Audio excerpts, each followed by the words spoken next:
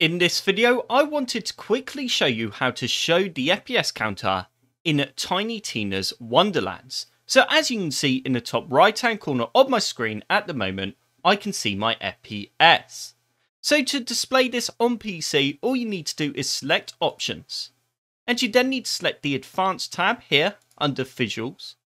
And you will now see display stats.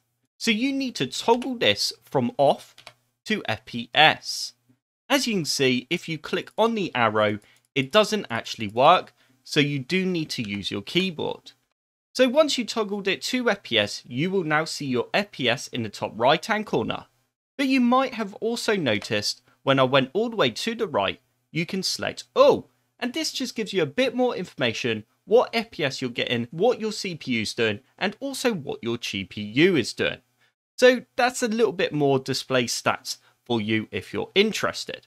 So I hope this video helped you out and you enjoyed it.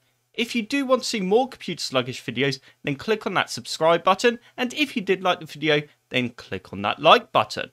If you do subscribe, then I will see you in the next video.